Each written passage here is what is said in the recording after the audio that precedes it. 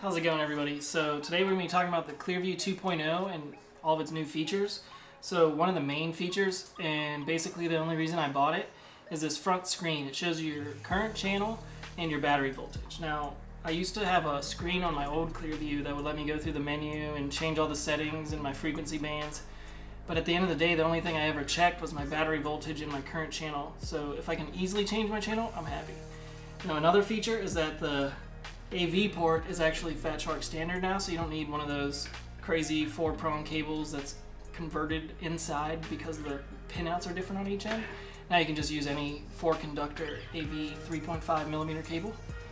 Another thing that's changed is that now you can change between fast and slow lock. So if you're like doing team racing and you have quick switches of cameras, you can easily set that in here to already know that it's not going to be able to lock that long, so that you're not waiting for it to lock. Sometimes it can take up to 5 seconds. Now the menu inside of this is completely different from the old Clearview, and we're going to go through that. And I'm going to take you under the goggles and we're going to go through it, and everything is just a combination of scrolling and long presses.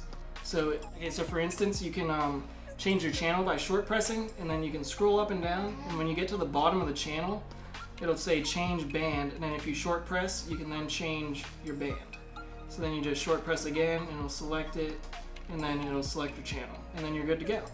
And then it'll take a few seconds, but it'll lock based on the settings you have, because you can have it do slow lock, fast lock, and then there's also a Z value. So at the end of this video, I'm going to go through an example of how quickly it switches whenever it's in slow mode and then in fast mode.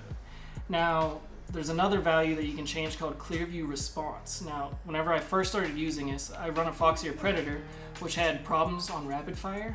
And then on this, whenever it would lock, the video would start bouncing side to side, and I thought it was having a similar problem. But this has a Clearview Response value that you can change from -2 to +2, based on whether your camera and VTX combo is over or under modulating. Now, for the Foxy or Predator, all I did was set it to -1, and I was good to go. Okay, so the rule of thumb from Clearview is that you want that value to be as high as possible that your video is still good, and then it should work for most of your combinations of VTX and camera. So let's go into the menu, and I'll walk you through all of the new settings. So here we are in the new Clearview menu, and you can change your channel from here, and band, and then you can also pick whether you want it to be NTSC, PAL, or it'll auto detect the format of your camera. And then this is that Clearview Response value I was talking about that helped me get my Foxy or Predator working. And when you pick any setting inside this menu, it'll automatically take you back to the video. And then all you gotta do is hold the button again to get back here. The Band Analyzer app searches through each channel, and it'll show you the amount of signal strength on that channel. I'm currently on race 3, and it looks like my Wi-Fi is raging on R8. I won't be flying on that channel anytime around here. And then the next setting that you can see inside of the menu is the Lost Drone Finder, and when you're inside of there, you just pick whether you want to use the left or right antenna, and it'll use audio, like tones, to tell you whether you're going in the right direction based on signal strength. Now inside of this menu, you can change your bands, like which ones you have selected as your favorites, and it'll show up on the front screen to pick through. One amazing thing is that there's already Multigp Presets inside of here, and that's pretty convenient. Whenever you're going to like a big race, you can pick one of those, or you can create your own. One of my favorites to fly with 4 people is race band 1, 3, 6, and 8, because there's no intermodular distortion on those 4 channels, and then it's really easy to pick those channels for people that are typically fly on race band. So then within the OSD content menu, you can like make your OSD that shows up whenever you have Clearview locked pretty information heavy, or you can make it as light as you want by just holding on each of these, and then it'll say showing or hidden. And then the text that shows, I have it set as Mondo, but you can make it anything.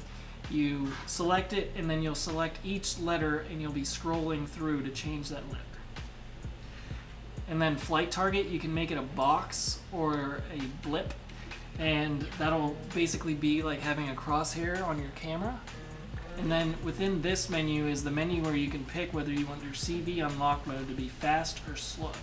So first I'm going to set it to slow, and then we're going to get out of this menu, and then I'm going to show you how quickly, or I guess how slowly, it changes between cameras. And right now I have a setup with a squirt that has a camera on the front and back, and then one of the Blick multi-view duos that lets you pick either the front or back facing camera. So the amount of time that I'm used to is about like 5 seconds or 3 seconds whenever you have like an actual usable video to be able to take off and feel confident that you're not going to smash a gate because it does rolling like that. Okay, so now I'm just going to hold the button and then go into the change setup options and then features and options, and then we can go and make it fast. And then I'll show you an example of how fast it changes between cameras.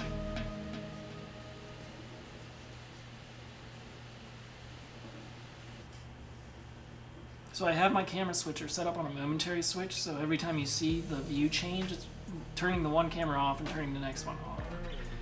So this is noticeably faster, but I still don't think this is fast enough for team racing because our pits are usually less than 2 seconds. But the Clearview development team says they're working on a way that you can just press the switch to lose lock.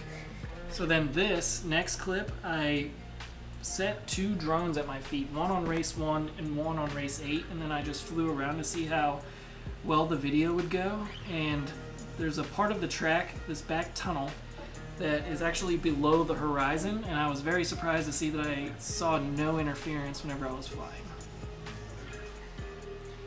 Okay, so I hope you enjoyed this video, and please comment below any questions you have about the Clearview. I just got it a few days ago and I'm still learning, and they're still actively working to get the firmware as strong as possible, and I've submitted a few bugs already and they've responded immediately. So please subscribe if you like it, and have a great day.